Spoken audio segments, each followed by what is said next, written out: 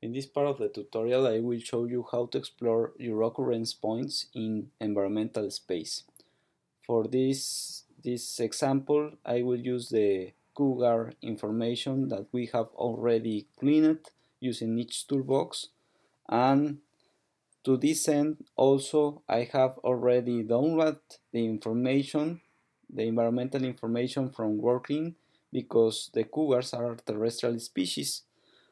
So let's look at in my workflow directory. You will see the working data that I downloaded before the video. As you know that it will take time to display them, I just do it before the tutorial. So you select here in each toolbox, you select the directory where the environmental information lives, and then by pressing the button Load Niche Layers, you are going to upload this information.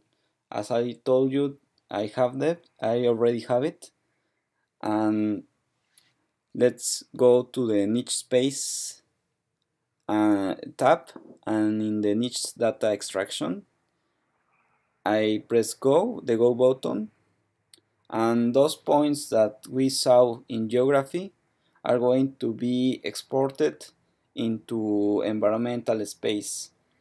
This is a sticky operation that is extraction. So look at them, and the environmental expression of those data points are these ones. But this is just a table. Maybe you want something more dynamic and more visual.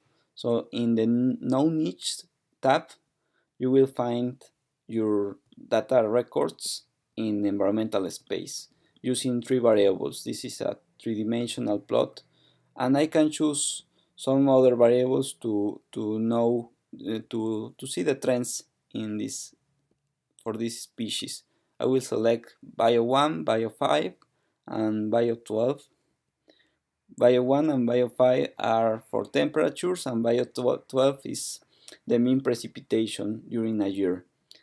In Workling, you can see what are the meanings of each of these variables, but here I just display the information, and I can fit a linear model to see what the trend of these data points, a quadratic model, but this is just for exploration.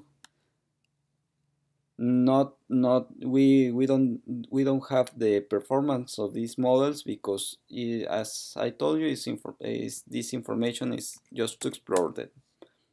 I can also see an ichthyosphere using an ellipsoid model and look at them. I have this ellipsoid that looks wonderful, and some points that don't fit inside that ellipsoid, but this is normal when you are modeling species. Don't worry. Thank you.